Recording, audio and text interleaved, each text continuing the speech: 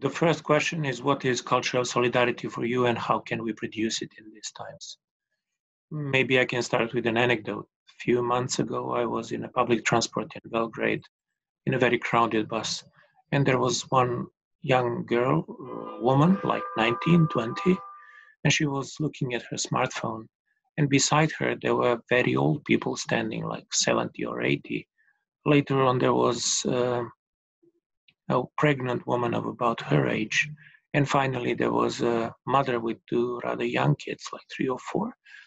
But she didn't pay any attention. She was looking at her Viber, Instagram, whatever. I was a bit far from there, so I was not able to react, but I made a photo as a sort of warning against such a behavior. When I put it on my Facebook account, I was quite surprised that most of the comments were that she's completely entitled to sit, that if she's capable of finding the seat in such a crowded bus, that she shouldn't give it to somebody else. And one of the comments was that, bro, this is not a socialism anymore. If you don't take care of yourself, nobody else will. So I was quite surprised at how capitalism was successful in brainwashing. This is what Corona pandemic reminded us, that such a way of organizing social life is impossible. It's not possible to look only after yourself. If your neighbor, if your colleague, if your seller is sick, then you will be sick too. So this point out into a new way of organizing society. So the crucial question is whether we will be able to do it in another way. There is a famous photo from the Second World War which appears very often today in social media, about American soldiers carrying out on their backs donkeys in a minefield, because there are mines everywhere. You have to carry donkeys. Otherwise, if they step on a mine, you will be killed too. In fact, it turned out that this was not a photo from the Second World War, and these were not American soldiers, but these are members of the Foreign Legion of France in 1960s. And it was not a minefield, but it was completely exhausted donkey which was carried out by a soldier. And later on, and it was called Bambi, and later on when it recovered, it became a mascot of this legion. So conflict, competition, and cooperation are always present in societies, but the point is that last few decades it was only about competition and conflict. The most two ridiculed social values were solidarity and empathy, and there is a good reason for that. Those who are marginalized, those who are oppressed, for them, the only way to represent their interests is to show solidarity one to another. And on the other hand, for those who are dominant, they would prefer that their opponents are as individualized as possible. So there is now a different way opening. So it's a key question whether we can use it in the best possible way.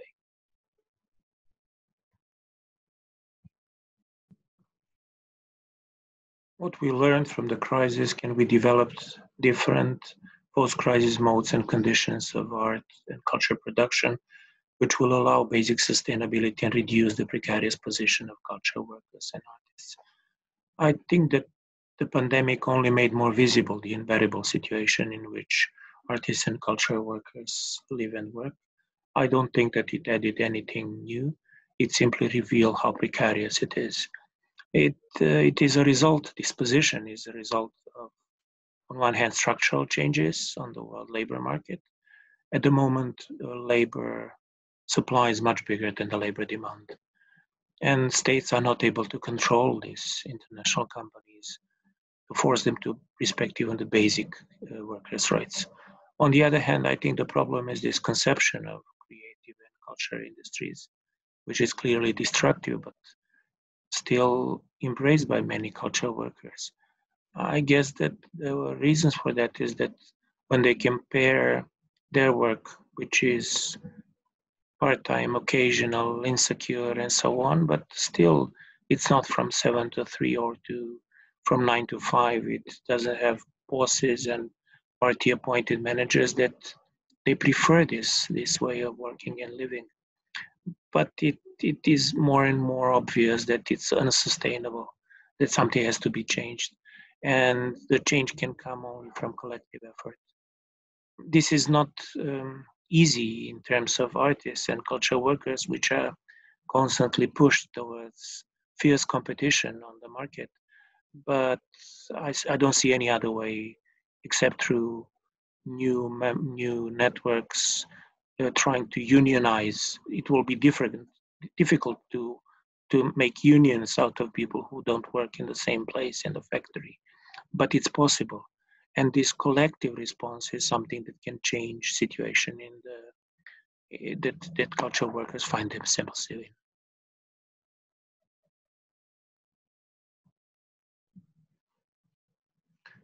Does COVID-19 crisis bring forward the idea of social equality, social states, and maybe universal basic income, and how this can be reflected in culture and arts? I think it definitely does. But there is a long way to social equality and universal basic income. The core absurdity of neoliberalism is privatization of social spheres which should never be privatized, and expecting health care and culture and education to function as profitable activities. During the crisis, it was obvious that those states which destructed their public health through austerity measures, they are the ones which were hit the most seriously by the pandemic. For example, Italy or Great Britain. I read somewhere that in Italy they reduced the number of public health beds 3 times in the period of 30 years, and there's no wonder that there were sick and dying people in the corridors. So I don't think that there will be improvement only for culture. I think that there will be a different approach towards these social spheres in general. First, when related to health, and later on to education and culture. But we should constantly be aware how situation in the region is different from situation in the rest of the world, or in developed countries in the world. We have the worst combination of remains of socialism and neoliberal capitalism. So our own problem is not just liberalism, neoliberal destruction of public goods.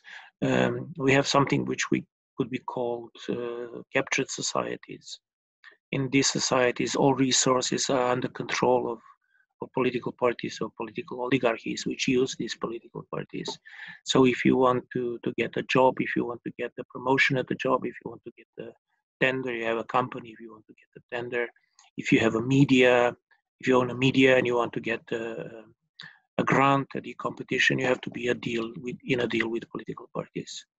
And later on, you have to return favors for the resources and services that they provide. So we have to be, we are constantly in these two fronts. What will be a solution for more developed countries, like the bigger involvement of government in all other segments of social life? It can be a problem in the region. It can bring more party soldiers in public services, completely incompetent, just working for the party and their own benefits. So this is the specificity, and we have to be aware of it and constantly keep on our mind that we are fighting on two fronts.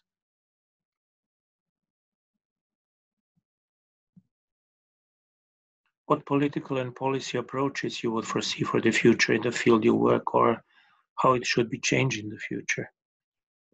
The way I see it, humanity learns only when it puts its hand on the burner of the kitchen cooker. It doesn't really matter if everybody tells that it's hot. It doesn't really matter whether people see that it's hot. Only when you put the hand on the burner and you realize that it can hurt you, then there is a reasonable expectation that we can learn something. It looks to me that what we learn from the atrocities of the Second World War is now completely forgotten.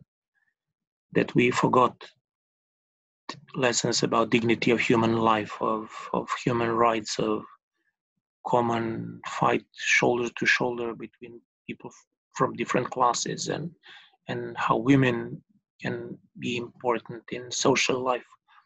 And the change that we are hoping for is very much dependent on whether this will be just a 3 months episode, after which we can return to something which is more or less normality, or there's no returning back to normal, and this will be a way of life for quite a long period.